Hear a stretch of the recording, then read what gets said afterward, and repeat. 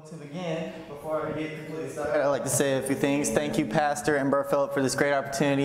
It's not often that I get to preach. This is only my third or fourth time now. So I've got all kind of things to say. But I'll just say this. Pastor, thank you for setting my mind at ease about this pulpit. I saw it this morning. I'm like, maybe they didn't want us younger ones to just beat up the nice one. Lastly, Brother Philip, Johnny and I agreed before we came up that if we get out early, you get the credit. If we get out late, it's your fault. So, I'd like you to please open your Bibles to Romans chapter 6, verse number 6. And I'll begin tonight with a little bit of my testimony. In November of 2006, I was born to Jeremy and Jennifer Hopkins in Greenville, North Carolina. Most of my early years were spent at Liberty Field Baptist Church, where my granddaddy pastored for many years. In my time there, I learned of the foundation on which the faith of my parents and my grandparents stood. On a Monday night in October of 2012, I received Jesus as my Lord and Savior. From then on, I was still this mischievous little blonde-haired son of Brother Jeremy and Miss Jennifer in our church, but I had just found a new source of incredible joy and happiness in my life. Life continued, and I lived with a constant joy and a bright smile on my face. This lifestyle continued pretty much till the fall of 2019. In that fall, I was confronted with a great spiritual battle, and Satan gained an upper hand in my spiritual life at the time. He used my personal curiosity and lured me into a certain addiction, but thankfully, with God's help and spiritual counselors, I was able to take a hold of that. That's what I'm going to talk about tonight.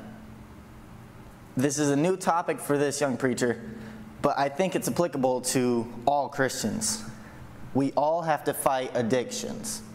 Whether you have had them or not, it's sad, and it's sadly true, that we don't really, even Christians, don't go through life without having addictions. It's just part of our human flesh. As Christians, we have the power to fight these addictions with God's help. So, if you're taking notes tonight, I've entitled my thought, or God's thought rather, Out with the Old, In with the New.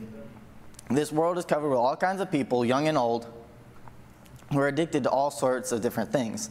The top 10 addictions in the world are caffeine, tobacco and nicotine, alcohol, sexual addictions, illegal and prescription drugs, gambling, the internet and modern technologies, video games, food, and work. While some of these may sound a little amusing, each of these is quite real and dangerous in their entirety. We as Christians shouldn't have to deal with these addictions because we should always be filled with the Holy Spirit. Sometimes, however, we're very similar to the nation of Israel. Even after they'd shortly been traveling from their exodus from Egypt, they started complaining to Moses, "Why did you bring us here into the wilderness? You could have left us in Egypt and we'd have been just fine. They had figs and pomegranates and melons. Our life was so much better there." They had already forgotten that they were slaves. That's right. That's where we were before Jesus got to us, before we let him come into our lives. Galatians 4:9 says, "But now after that ye have known God, or rather are known of God, how turn ye again to the weak and beggarly elements, whereunto ye desire again to be in bondage?" Yeah. We as Christians have this battle because Satan knows we are God's tools in this world. He knows that if he can stop us, he can severely limit how many people hear about God and how many will surrender to his calling on their lives. So I'm going to be in several passages this evening, so be ready for a little bit of Bible walking. But if you're already in Romans, I said we'll start in verse 6. Knowing this, that our old man is crucified with him, that the body of sin might be destroyed, that henceforth we should not serve sin. For he that is dead is freed from sin. Now if we be dead with Christ, we believe that we shall also live with him. Knowing that Christ being raised from the dead dieth no more, death hath no more dominion over him. For in that he died unto sin once. But in that he liveth unto God. Likewise, reckon ye also yourselves to be dead indeed unto sin, but alive unto God through Jesus Christ our Lord. Let no sin therefore reign in your mortal body, that ye should obey it in the lust thereof. Neither yield ye your members as instruments of unrighteousness unto sin, but yield yourselves unto God as those that are alive from the dead, and your members as instruments of righteousness unto God. For sin shall not have dominion over you, for ye are not under the law, but under grace. So I think it's very appropriate. I'll begin with saying I think it's very appropriate, the translator's word choice in verse 7. For he that is dead is freed from sin. I did a little bit of extra study on this particular verse with the idea of being freed from addiction. This is the only time in the entire Bible where the specific word freed is used. There's no other time, Old or New Testament, where it's used. It's usually used in the context of justify, justified, justifieth, all those. But in this instance, I think it's really appropriate because I think of two literally identical passages in Matthew and Luke that say, no man can serve two masters, for either he will hate the one and love the other, or else he will hold to the one and despise the other. You cannot serve God and mammon. So as Christians, when we chose Christ, we were freed from our old master of sin. Amen.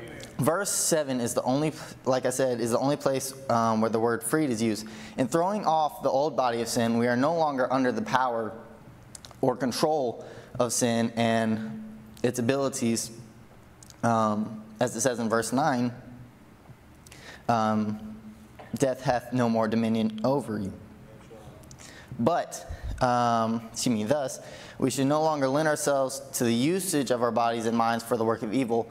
Paul said later in the verses, don't let your bodies be used as instruments of unrighteousness, but used for righteousness as unto God. After we've thrown off the old body, we must throw off the deeds of our old flesh. In Ephesians 4, if you will, please turn there with me. Ephesians 4, verses 21 and 22. It says, if so be that ye have heard him, and have been taught by him as the truth is in Jesus, that ye put off concerning the former conversation the old man, which is corrupt according to the deceitful lusts. So there's a similar passage in Colossians 3, verses 8 and 9, where it says, but now ye also put off all these, and anger, wrath, malice, blasphemy, filthy communication out of your mouth. So when we accept Jesus Christ, we throw off the old man. But not only do we have to throw off the old man, it said earlier, throw off the old man with his deeds. Our evil thoughts, evil communication, evil works, where we go, how we do things, all of it can be evil. But with God, all things are possible, and with him, those can all be turned to his glory. So with that, I just said we're given in those two passages a couple of lists of what to throw out. In this one specifically,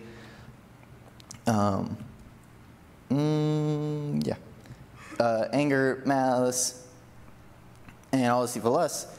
But I don't believe one can just stop having succumbed to an addiction. I don't think Paul believed it either. Because each time he said to throw off the old man, he said to put on a new man.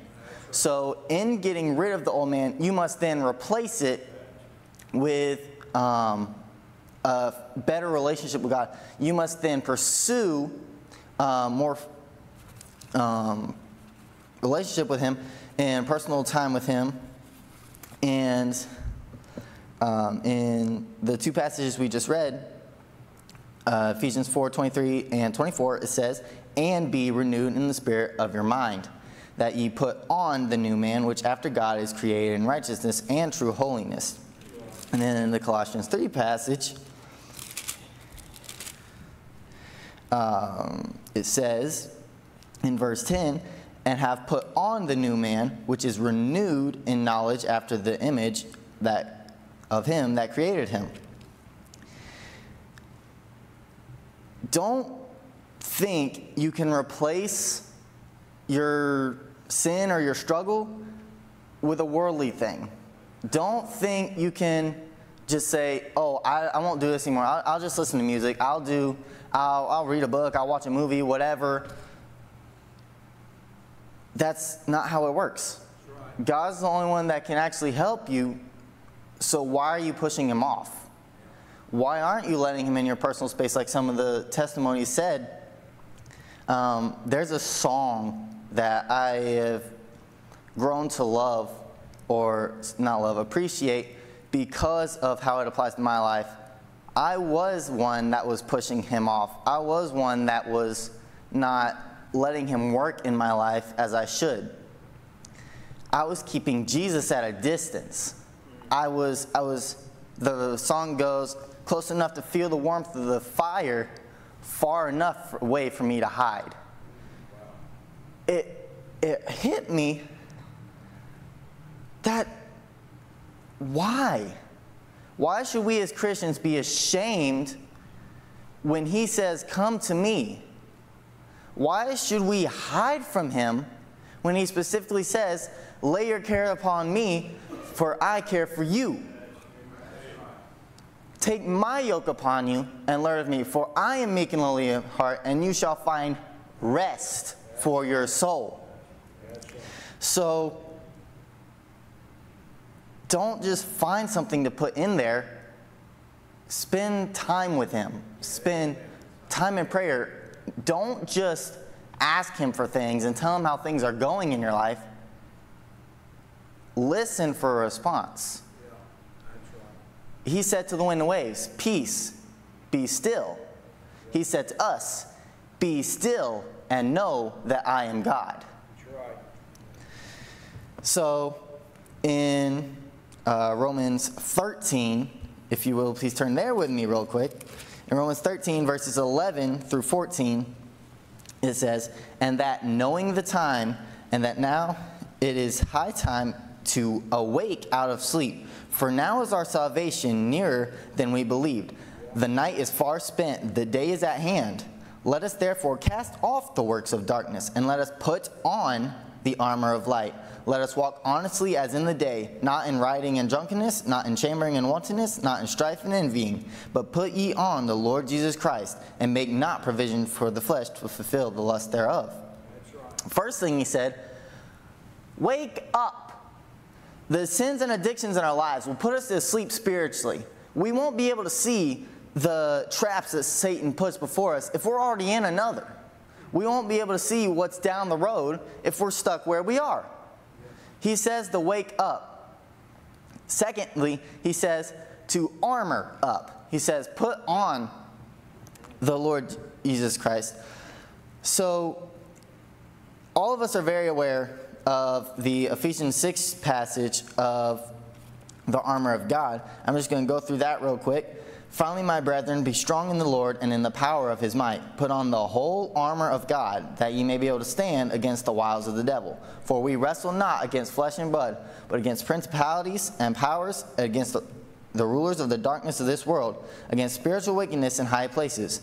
Wherefore, take unto you the whole armor of God, that ye may be able to withstand in the evil day, and having done all to stand. Stand therefore, having your loins girt about with truth, having on the breastplate of righteousness and your feet shod with the preparation of the gospel of peace. Above all, taking the shield of faith, wherewith ye shall be able to quench all the fiery darts of the wicked, and take the helmet of salvation and the sword of the Spirit, which is the word of God, praying always with all prayer and supplication in the Spirit, watching thereunto with all perseverance and supplication for all saints.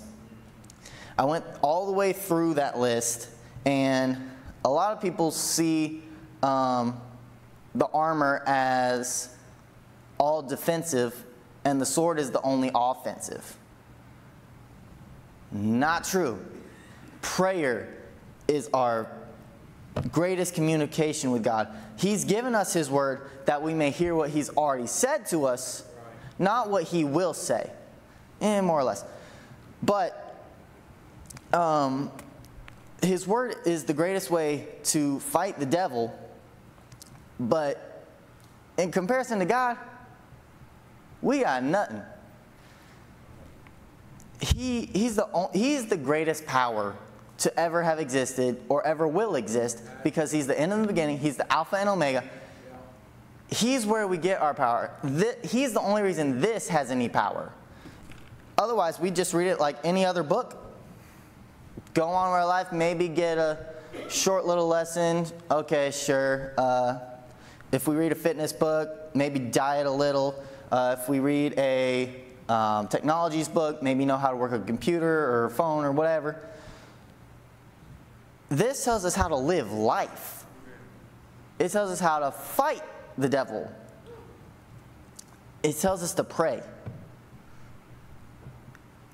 If we ask God to fight for us, we have nothing to worry about. He will help us fight our addictions. He will help us fight our struggles. He will help us go on and press forward to the mark. So I'll end with this. If you're dealing with a certain addiction or struggle and you're wondering how to fight it, throw off that old man that's trying to pull you down. Kick out that old flesh that's creeped in the back door. Spend even more time with God in His Word and in one prayer with Him. And one-on-one prayer with Him. And if you say you don't have time, make time. Your spiritual life is far too important to neglect for daily life. God has set you free, so don't let Satan tell you otherwise. God's got you and He will help you in your situation. One last passage I'd like to turn to. John 8, verses 32 and 36. And ye shall know the truth, and the truth shall make you free. If the Son, therefore, shall make you free, ye shall be free indeed. Amen. Thank you all for your time. We'll end in a word of prayer, and Johnny will come up. Dear Heavenly Father, I thank you for your grace and mercy. I thank you for the power you've given us in your word. I thank you for your help in overcoming our life's battles. I thank you for helping us overcome our certain addictions and struggles. I pray that you'd help us all lean on you more. Please help us to realize that our power is in you and that Satan can do nothing against you. I pray that you'd please bless Johnny and Brother Philip as they come up next. And in your name I pray. Amen.